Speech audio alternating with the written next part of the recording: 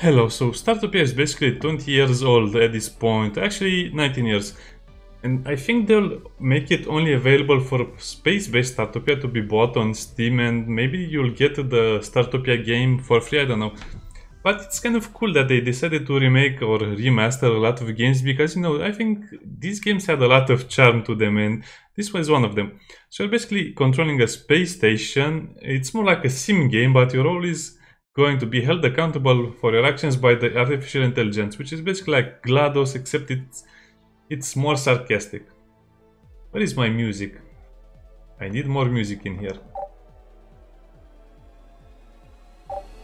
By the way, as a small note, Calypso is they are the guys that made Tropico 6, and they gave me a key for Tropico and some other games, so I guess they are the good guys. Thanks, Calypso. Now, before we do anything, let's just play the tutorial, so you will kind of see how the humor in this game is. By the way, the artificial intelligence might insult you so much. Startopia Basics Introductory Course, Command R. Before the RFS can unleash you on the known galaxies, we are obliged to offer you this introductory course. This is mainly for insurance purposes. But don't worry, we'll keep it as brief as possible.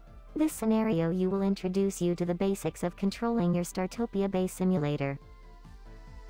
So the artificial intelligence might insult you enough that you'll feel so bad that you leave the game, and I'm not joking. Initiate Welcome Protocol. Welcome to the Startopia Basics Introductory Course, Command R. Your Startopia base simulator allows you to easily take Commander. You can also pick up several objects at once. Just give it a try. To drop an object from the matter storage, please mark that object in the matter storage and then use your input device to drop it at the position your virtual marker is pointing to. Yeah, of course, I'm getting way ahead of the tutorial, but...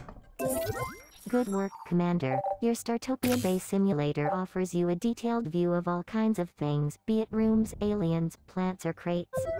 Now please use the corresponding button in the detailed view to unpack the crate and place its contents. I went a few steps ahead just because I wanted to showcase some other things. Look at how cool the game is right now.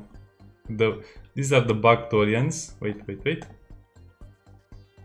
They have all sorts of stats like clean atmosphere, and this is food and some other stuff, so you basically can see what all of them want. The fuzzy charging station has been installed, Commander. I am of course sure that you have this basic knowledge, but just to be on the safe side, I wanted to point out that energy is the universal currency of all known galaxies. RFS employees are also paid in energy, but they are charged for the amount of nutrient slime consumed during working hours. Your Startopia base's energy core can store a limited amount of energy. When a room is built, it blocks a portion of your energy, the so-called activation energy.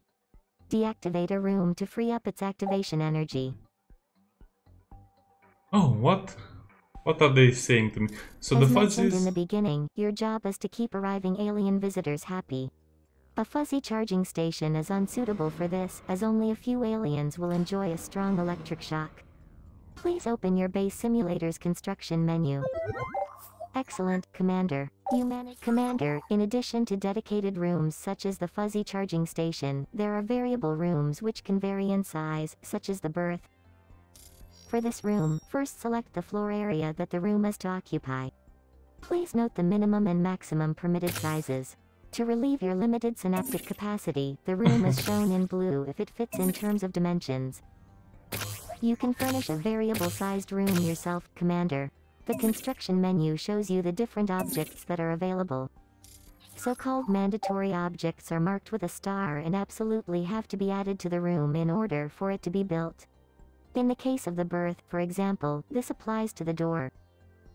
Bravo, Commander, with that door your berth would now theoretically be buildable. Note that a room should often include the optional objects in order for it to perform its full function. Aliens can use the berth's optional objects to satisfy their basic needs such as food, sleep, and more.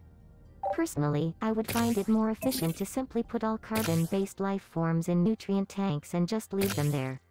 But apparently that doesn't seem to be an option. Of course it's not an option, so... The berth has been successfully placed. Now sit back and watch how the electronic units do all the real work, Commander. Oh, you're good at that. Would you like me to increase your ration of nutrient slime? Oh, I see that has already been done. So if you saw Wally, this is basically kind of a Commander, mocking... according to my sensors, your Okay, inaction shh. has been rewarded. When your visitors satisfy their needs on the station, you receive prestige, an RFS-designated pseudo-currency, which you can use for new empowerments such as new rooms and other utilities. Use the research menu to enable the communication center. What? Where? Okay, we can play now. Oh, we have to wait a little because if you satisfy their needs, you basically get research points. Everything looks so cool. I mean, the game is still not finished, but it looks kind of extraordinary. It's basically like Wall-E with aliens. That's how it looks to me in a way. Hey, don't... Oh, come on guys, don't throw garbage all over the floor. You'll attract roaches. You'll attract insects. Oh no, you'll attract... I don't know. I don't want to insult the bugs, so I don't know what to call them. You'll attract unwanted attention. Yeah, that's better. As you can see, they form a nice little orderly queue, and they'll enter the place as soon as it gets more free. Some of them will actually only want food or water or juice, and some of them will want to sleep. I would like to kindly point out that although there is no time limit for this course, the RF... Excellent, Commander. You have successfully used the UI to unlock the communication center. I hope that didn't take too much out of you. Bugrathorians work in the communication center receiving radio transmissions. This is extremely useful for alerting you to various events that you can use to your advantage. Now, please build the communication center. Yeah, if you take too long, it will actually start to pester you so much that you will either, I don't know, quit the game or just build whatever the artificial intelligence wants you to build. Again, this is a tutorial stage, so I'll not be building everything according to the plan or what you need. So Startopia is basically a donut with multiple levels or donut level. So you can go to the fun deck and then the bio deck, and this is the sub deck. Your ability to follow simple commands in an almost acceptable time frame will certainly be useful later. In order for the communication center to function, you'll need to hire some Bugrathorians. You can do this via either the detailed view of the corresponding aliens, or more efficiently via the alien overview. The alien overview lets you keep track of all visitors to your station, Commander. Furthermore, my evaluation processor evaluated them and translated them into 2 concrete values for you. Ability and dedication. While ability describes an alien's competence, dedication reflects how long an alien will perform their duties before they want to satisfy their needs again. Commander, I suggest you hire some Bugrathorians to get the communication center up and running. Excellent, Commander. You've hired your first Bugrathorian via the alien overview. Please note that you can also hire aliens via their detailed view. Okay, so basically telling you that you can recruit aliens if you just look at them. Oh, and they have a little star on their back. That's so cute. It reminds me of that animation that Felix Coolgrave did. Now, fire? No, don't fire. Okay, they are going to their jobs. Oh, so if they have a star, they go to their job? Commander, a Bugrathorian has begun work in the communication center. Excellent, Commander. You have now learned how to operate the virtual camera, call up the detailed view of objects, place rooms and hire aliens. In times past, this introductory course was sufficient to run a Startopia base. However, following an internal assessment of the increased number of deaths, the course has now been expanded. In the next course, you will learn how to keep alien visitors happy and alive. Happy and alive. Well, that will be good. Now, again, I skipped most of the parts because these missions will get more and more interesting, and it will kind of showcase more. Welcome to Startopia Introductory Course, Command R. In this scenario, we look at the primitive carbon-based life forms that will visit your Startopia base and their petty needs. According to the galactic statutes, the RFS is obliged to inform you that the death of visitors to your station does not have any positive effects. Yeah, don't let the aliens die. Initiate Welcome Protocol. Welcome to the second part of the Startopia Basics Introductory Course, Command R.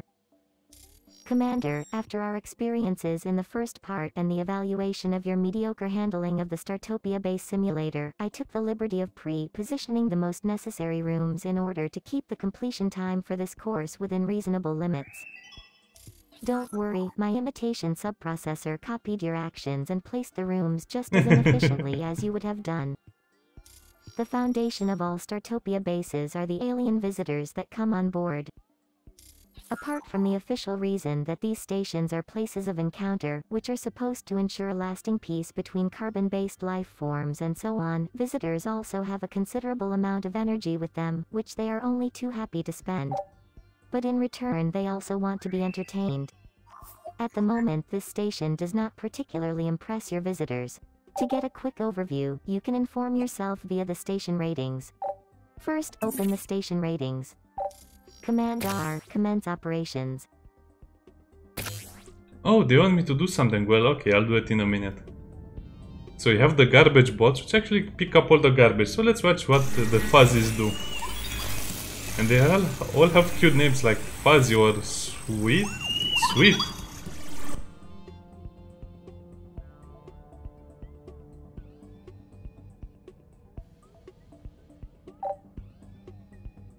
I guess they just go and do their thing.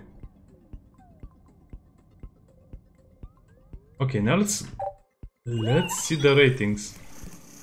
Ooh. Why is this person so mad? Why does she have a fire? Tsubanchi, what? Startopia smells like my dad's feet. Why pay when you can steal? That's not the way to treat the station. Okay, let's open the ratings. Excellent, Commander. Thanks to the station ratings, you can see what alien races think of your base in general, and, thanks to social media, use your visitor spitter comments to determine where the problems on Startopia lie. At the moment, for example, there seems to be a problem with poor air quality. To eliminate this, I have materialized some atmosphere filter crates near your energy core. Commander, you can still view much more information in any given alien's detailed view. Now, please build the atmosphere filters. Okay, we'll build some of them. As you can see, they actually place the rooms for you, and this is kind of like a better... They did a better job than I did. Because the showers need to be kind of like that, so 5 showers on the side of the room. Oh no, those are the sleeping pods. These are the showers. They look like car washes, so that's why I forgot. We also have cool looking aliens. Steve, and Hawking. Yeah, all the names are kind of cool and imaginative. This is the garbage, but as you can see, it's clearly picking up the garbage. So you can designate a fuzzy to perform certain tasks. From the matter storage, please mark that object in the matter storage and then use your input device to drop it at the position your virtual marker is pointing to. Excellent, Commander. You have now learned how to use the matter storage. You could almost replace a fuzzy now. Oh man, they are so cool. So they want us to build atmosphere filters. To improve their mediocre results, I have taken the liberty of displaying the atmospheric distribution in the virtual camera. Blue areas are okay, while red areas smell like muftying, a creature that wallows in feces and suffers from diarrhea and flatulence throughout its entire life cycle. You should place the atmosphere filters mainly in red areas.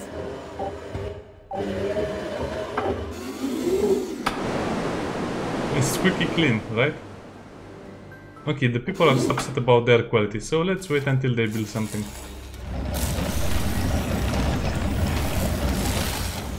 Ooh, they're actually working very hard. The need for clean atmosphere has reached a critical level.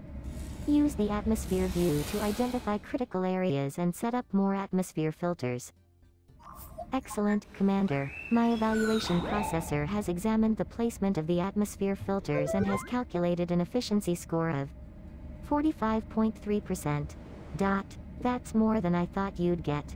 Now let's turn our attention to the fun deck. Commander, so far we've limited ourselves to the subdeck. Actually, many of the Startopia bases consist of several decks. The fun deck is the place your aliens go to have fun, and that's where they're most willing to spend their energy. As a precaution, I have already pre-positioned some rooms for satisfying basic needs, so that your visitors do not have to keep taking the elevator back to the berth on the subdeck all the time. In addition to these basic needs, aliens later also crave entertainment. However, in order to build more rooms, we must first expand the fun deck. Open the bulkhead on the fun deck to take over the sector behind it. What are you? Are you a space lizard, Leviathan? Roundish lard biscuits, yeah. Well, I guess they are big. Okay, so what do they want me to do? Oh, they want me to open another sector. So the basic idea of the game is you will open other sectors when you are ready. So this will cost energy. So if you don't manage your energy, you lose the game very, very fast. Very good, Commander. A disco has already been built behind the airlock. This provides entertainment for your visitors.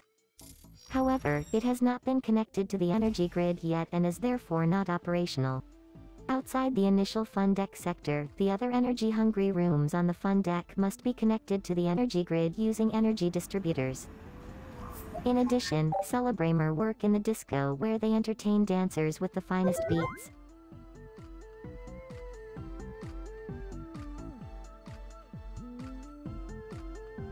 Okay. Commander, an alien's need for drink has reached a critical level. You should keep an eye on your berth and possibly provide more drink facilities on both the subdeck and fun deck. Excellent, Commander. You have hired Celebramer. All you have to do now is power up the disco using an energy distributor. Everything looks a little more cool in this sector because as you can see it's more fun, it's more organized, and this is a sleeping pod hotel, it's not like the other things. Loot box lottery, which is kind of... you can guess from what this is.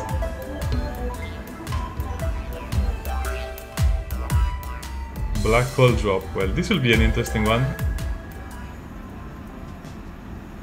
Okay, let's see what the other aliens are doing while the fuzzies are building this. Come on, the disco doesn't have energy. And yeah, it kind of depends on your play style.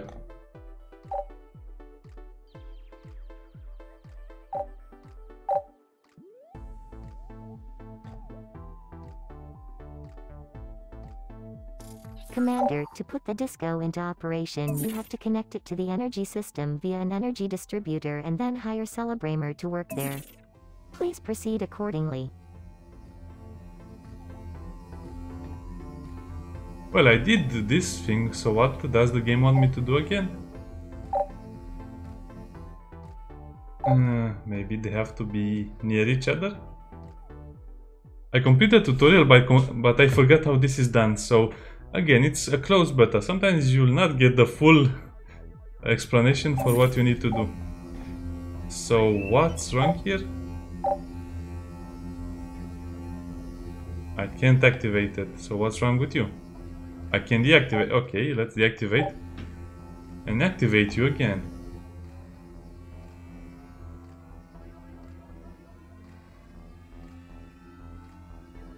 Weird, maybe I built it before the game. Okay, let's build one again. Oh well, let's take a look on the creative aliens. Oh, he has a space helmet? That's new. You might remember they were not wearing helmets or anything before, but I guess this is the pleasure they have to have their... Oh, look, the ears are coming out of the helmet and flopping in the air. Cool game. Come on, is this thing ready to go?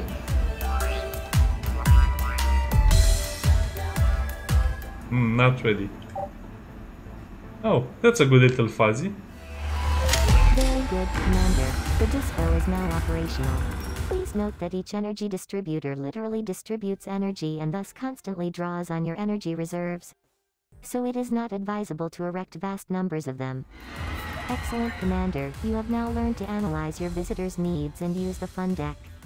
I'm proud of you. Sarcasm co-routine overload.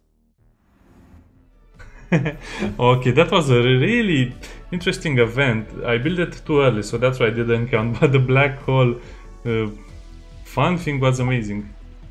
Yeah, the animations for the game are really good.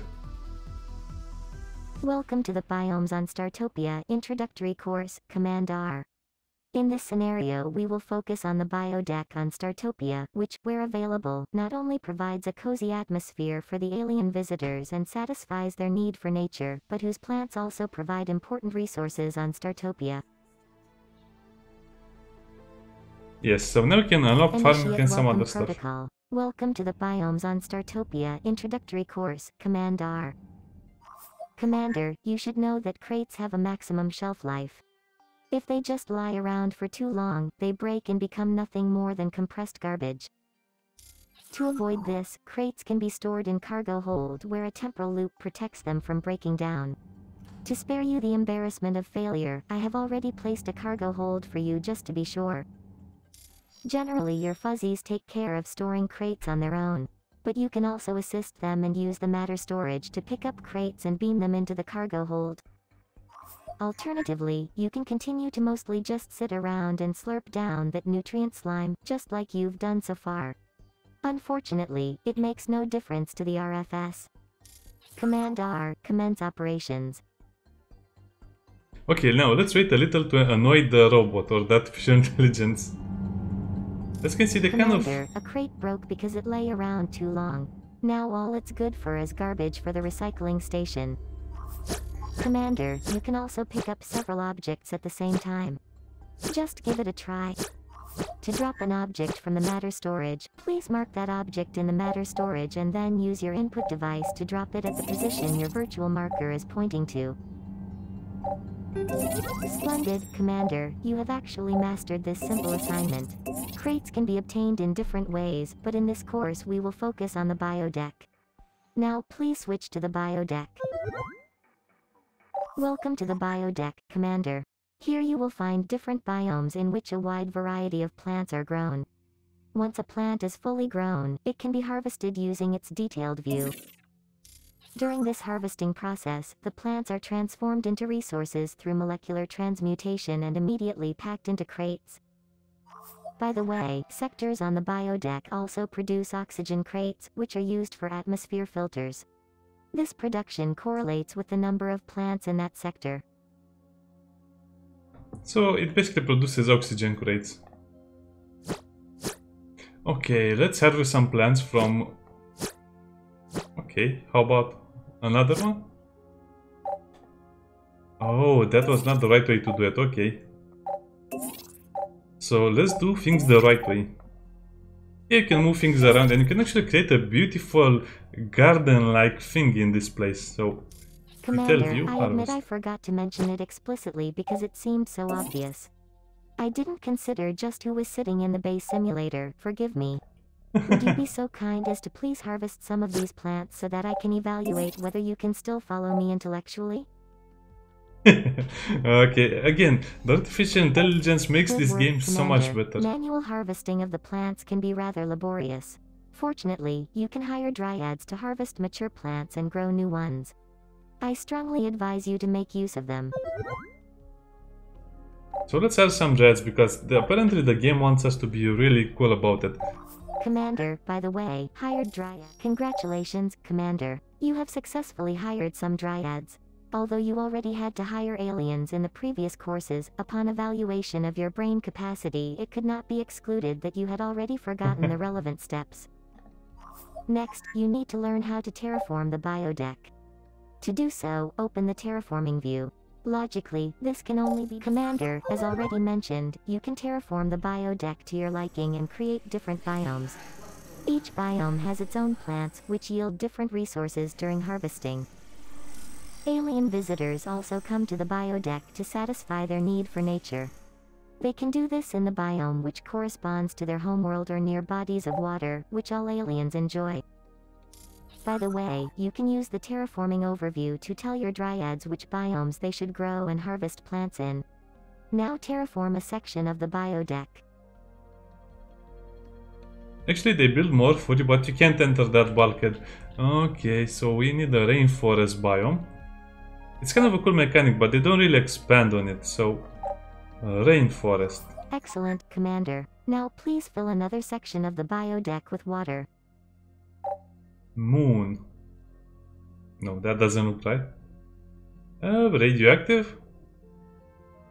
Well, that doesn't look good either. So maybe this...